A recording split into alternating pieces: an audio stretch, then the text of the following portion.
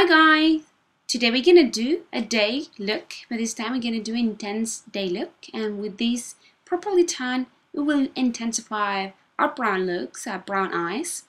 We're gonna start by applying just a BB cream all over our face and a concealer.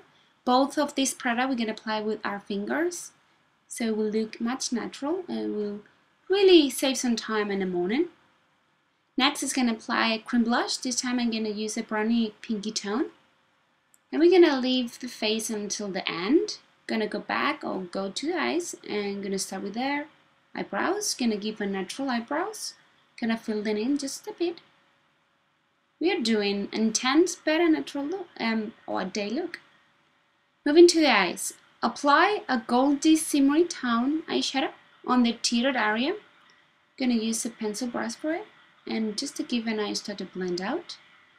With a matte warm tone like orangey, we're going to apply on the center of the lid to warm up the look, and we're going to blend it with a blending brush together, the gold and the warm. Now we're going to take two purples. First of all, I'm going to take more the dark one, the dark purple, and with a pointed blending brush we can apply on the outer part of the eye. We're just gonna concentrate this eyeshadow on that area.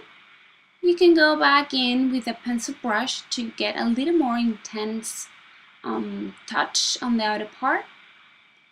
And now we're gonna take the more bright purple one and gonna give a swap over to the dark one.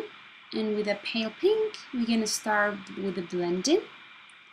Then we're gonna move with a little bit darker pink, and we're gonna give a nice blend out into the purples. And with the previous warm tone, we're gonna give the finish blending out. Next is gonna go and do our eyeliner. For that, we're gonna take just the black eyeshadow. We're not gonna go with a liquid or cream eyeliner because we're gonna do a day look, intense but natural at the same time, not that extremely intense. And we're gonna do a really nice and soft eyeliner. Do the wing as you like, and then we're gonna do a nice connection just on the other part on the bottom lash line.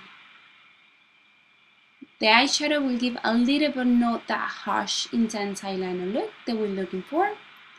Once we are happy with our eyeliner, we're gonna curl our lashes, give a nice curl, and apply your mascara.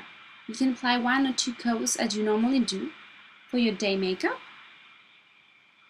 And just a nice touch of setting with a loose powder on the foundation and a gloss. This time it's going to be pink.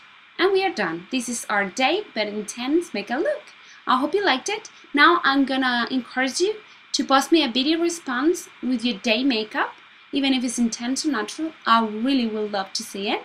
And I'm going to leave you here links for the previous 2 tutorials, which is the Chroma Pigment Smoky Eye and also the eyeliner yellow and colors. See you next one. Bye!